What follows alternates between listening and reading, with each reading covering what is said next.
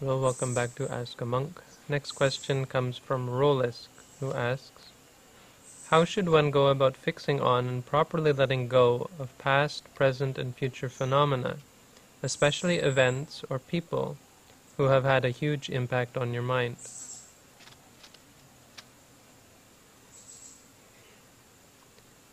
The one thing about Buddhism, about Buddhist practice and the path that we're on, that has to be understood, has to be emphasized again and again, is that it's a gradual teaching.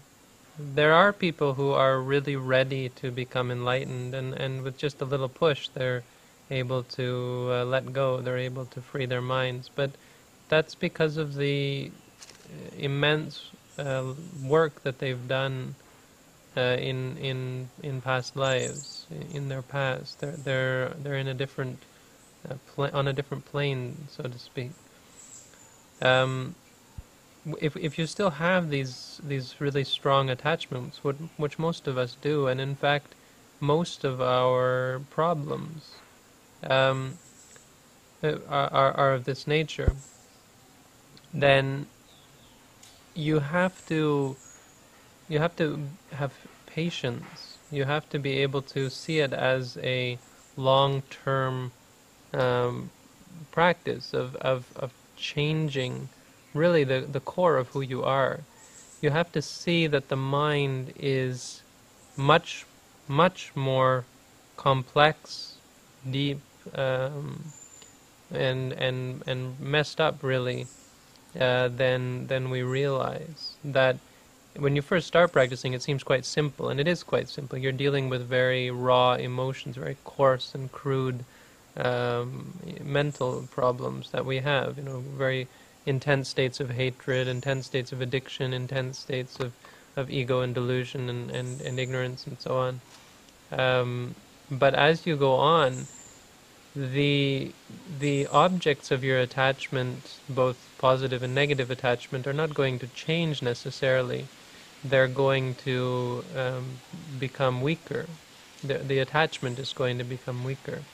So dealing with the very strong issues in our life, it has to go in stages, and the first stage is knowing that we're going to be in this for the long haul, not expecting a quick fix, because quick fixes are usually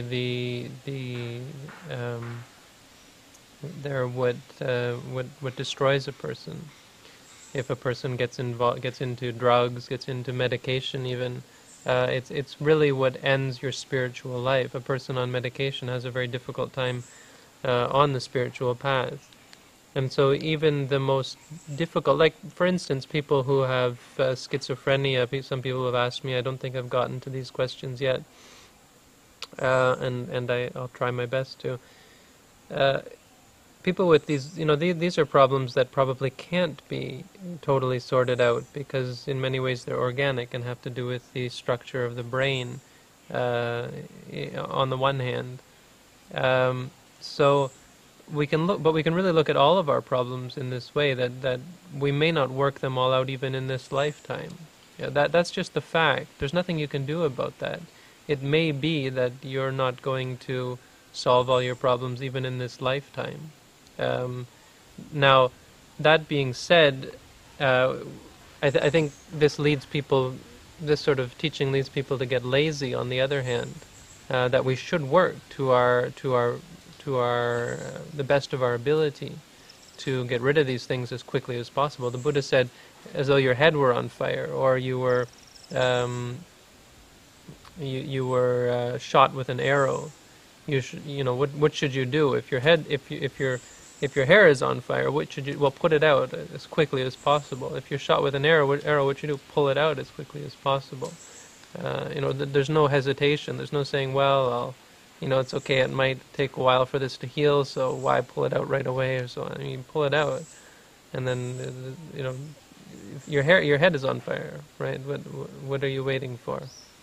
The Buddha said, in the same way, we should work to get rid of our wrong views.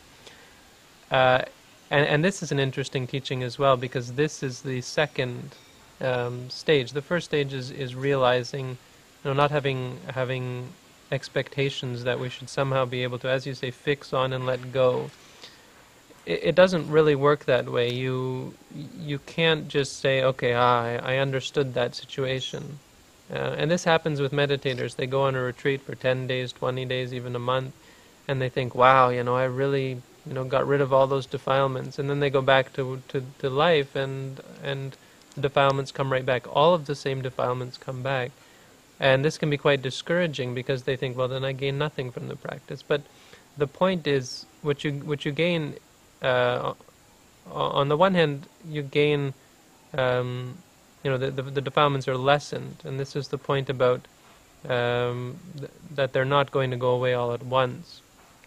You can't address a problem and say it's finished, because it's going to come back, but next time it will be weaker. Your attachment to it will be weaker.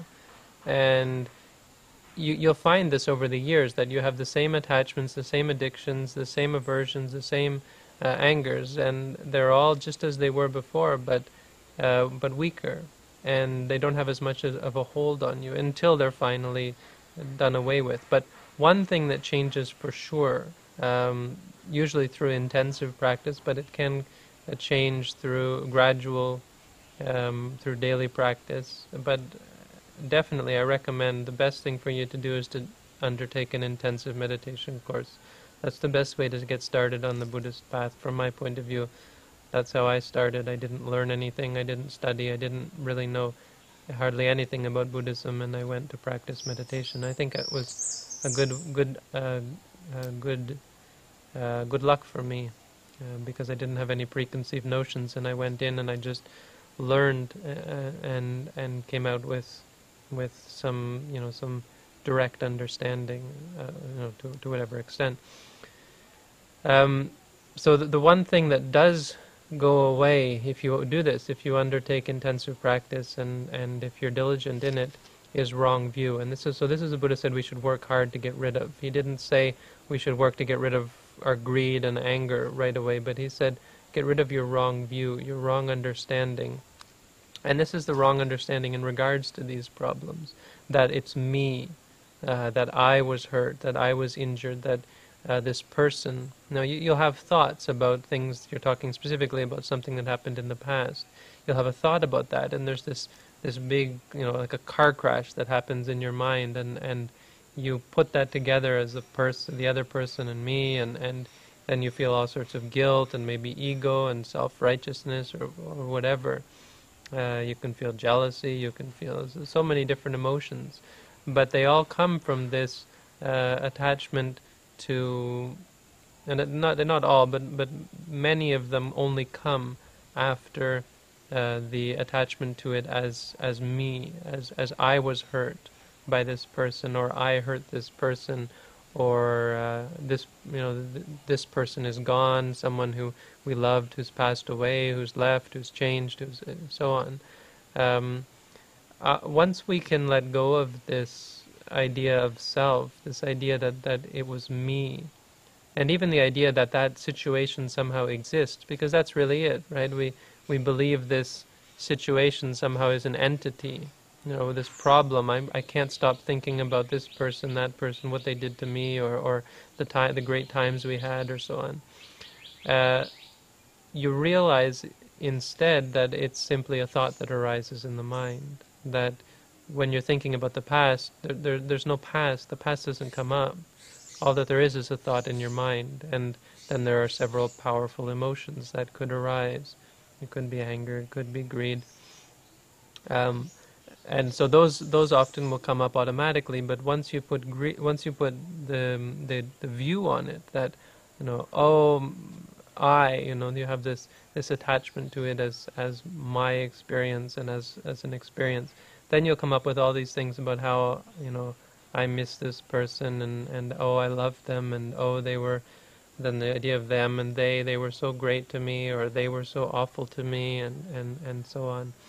So instead of thinking of it as the experience in the past, some entity, think of it as what is going on right now. There is the thought process, and there is the emotive process. There's the physical sensations that come along with that, headaches or the fast-beating heart or the tension or so on, that goes along with it. This is the, the first real change that occurs, and the first step really in affecting a change. If you can work on getting rid of this, it's much more important. Work on changing the way you look at the situation, to simply see it as arisen desires, arisen aversions.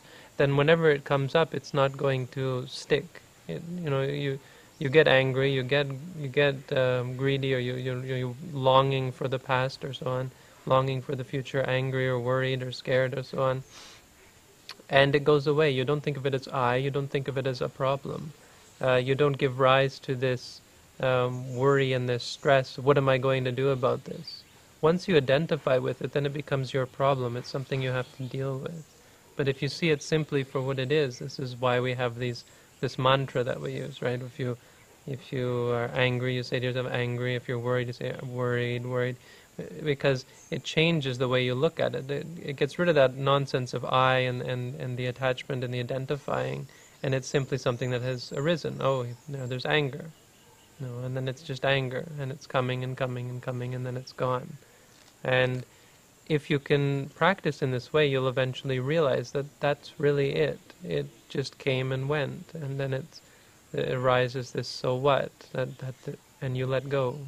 You have no reason to worry or to cling to the situation at all.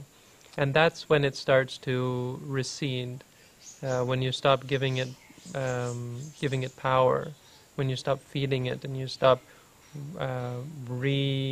reifying the situation, where the tension and stress comes up, and you identify with it, and you say, yes, I'm tense and stressed, the terrible anger, and you reify it. There was anger that came up, you apply more anger on top of it. You say, yes, I'm so angry about that. And then it goes back down, and it will come again and get worse and worse and worse. And you do the opposite now. Once you start to get bored of it, and you start to see, there's anger. Okay, anger. And you start to realize, this is what I've developed over the years, and this has a cause. It's because of my reifying and so on. And it's not that realization that's important. What's important is just realizing it is what it is. It's just anger.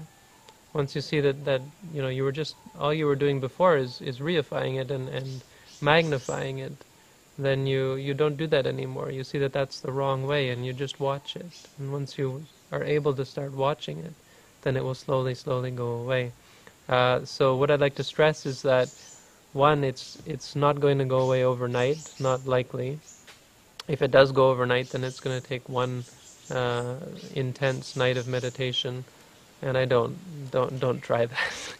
But for some people, it's possible that they might be able to realize the truth. It can happen very quickly. At least this stage of realizing the difference, realizing our wrong understanding. Once we realize that we're looking at things wrongly, we are reifying, we're creating an identity, and we're attaching and identifying with the experience. And when we're able to see reality as simply arising and ceasing, this can happen quite quickly, and it leads to an experience of freedom, and it takes your mind to another level. After that, then it's just simply a matter of time as you work to slowly untangle the attachments, and as they slowly go away by themselves, and through practice are worked out, and then the knots are untied and so on. So understanding that, first of all, that it's not going to go away quickly, and second of all, understanding that the most important is not to get rid of our strong emotions, but to change the way we look at them. Instead of reifying and identifying with them, seeing them simply as emotions, simply as realities that have arisen and will cease, that they come and go, that clinging to them is not going to satisfy, it's not going to bring happiness or resolution, that You can't fix it. You can't, there's nothing you can do to make it better, or to set up some state of existence, state of being that's going to be perfect. Realizing that it's out of your control. It's not something that is stable and lasting and controllable. And when you do that, you start to let go.